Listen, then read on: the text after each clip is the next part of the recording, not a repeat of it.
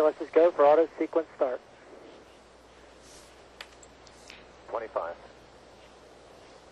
And we have a go for auto sequence start. Discovery's onboard computers have primary control of all the vehicle's critical functions. 15. 12. 10.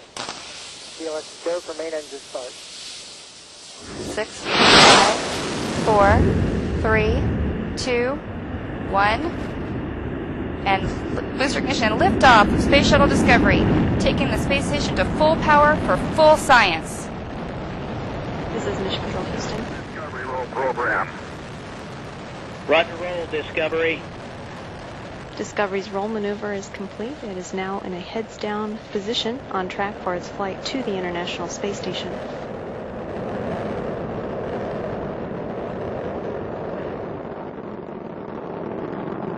Discovery flying 365 miles per hour, 1.5 miles in altitude, 7 miles downrange from the Kennedy Space Center. Discovery's engines are throttling down as the orbiter passes through the area of maximum pressure on the vehicle.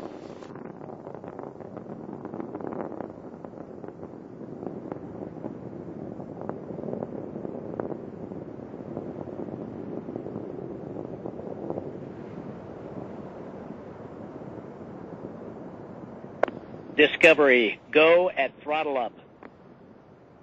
Discovery, go at throttle up. 3 main engines on board are throttling back up. Now 1 minute, 12 seconds into the flight, Discovery flying at 1,800 miles per hour, 10 miles in altitude, and 11.5 miles downrange from the Kennedy Space Center.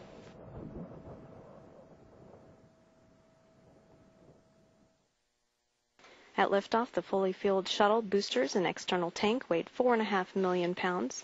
The total thrust at launch was 6,425,000 pounds. All systems continue to function well. 3 good main engines, 3 good power generating fuel cells, and 3 good auxiliary power units for the hydraulic system. We will now stand by for burnout and separation of the solid rocket boosters. Combined, the twin boosters provide 5.3 million pounds of thrust to propel the orbiter toward space.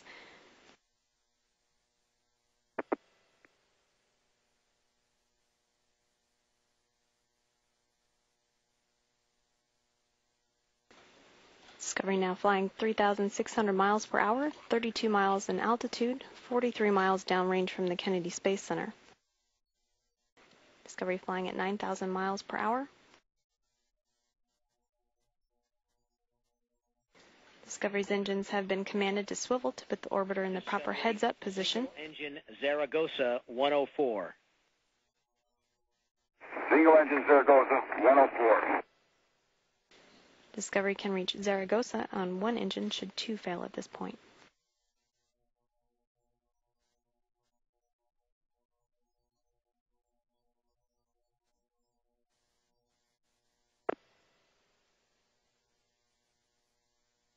Main engine cutoff is confirmed.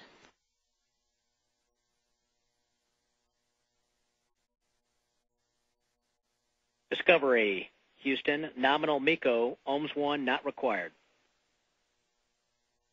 Copy that, ohms 1 is not required.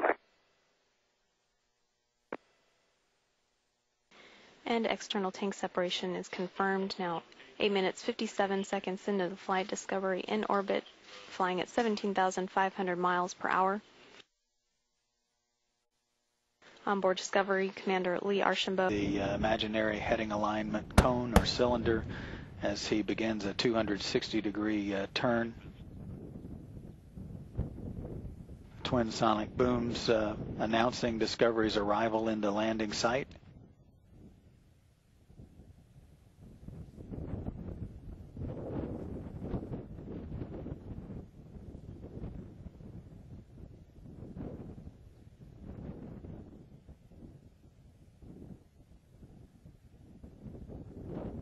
Tony Antonelli, the pilot of the vehicle, now taking his turn for a few seconds, flying Discovery around the heading alignment circle.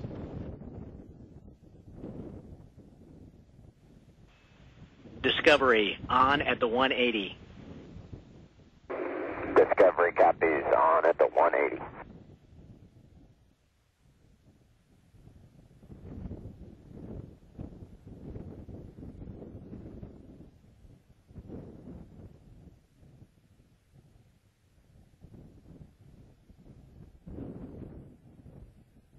Program Pilot Tony Antonelli now handing the stick back to Commander Lee Archambault, who now has control of Discovery for the remainder of the flight. Discovery, on at the 90. At the 90. 19,000 feet in altitude, range 11 miles from the runway. Discovery's velocity is down to 400 miles per hour.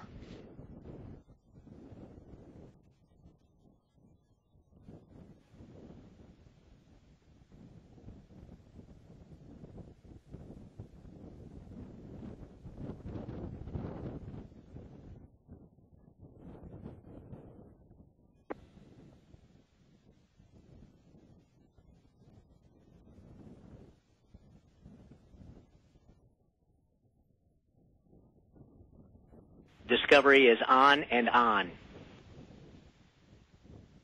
Copy, on and on.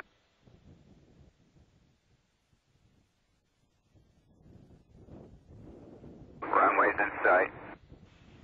Discovery, copy. Runway in sight.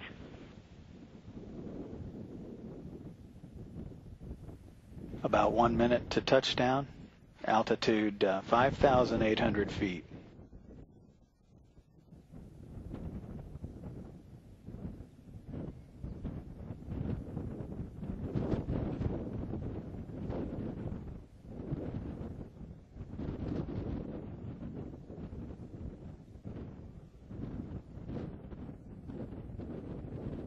Commander Lee Archambault beginning to flare the nose of Discovery up for final approach and landing.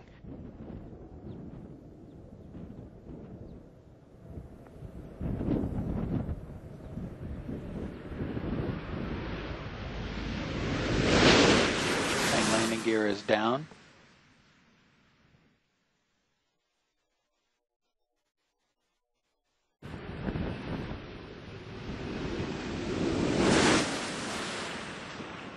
Main gear touchdown.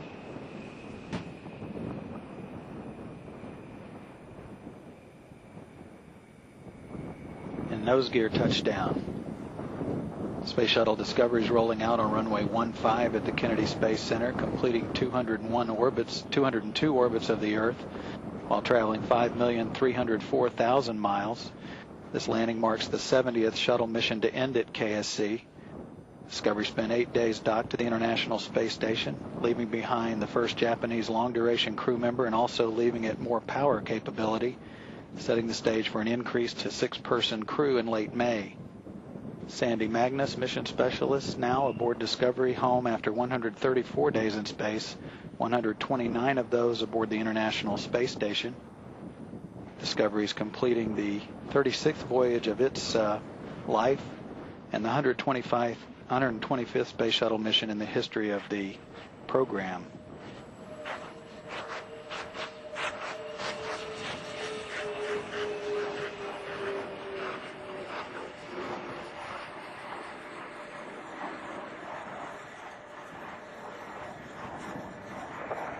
Houston, Discovery's wheel stop.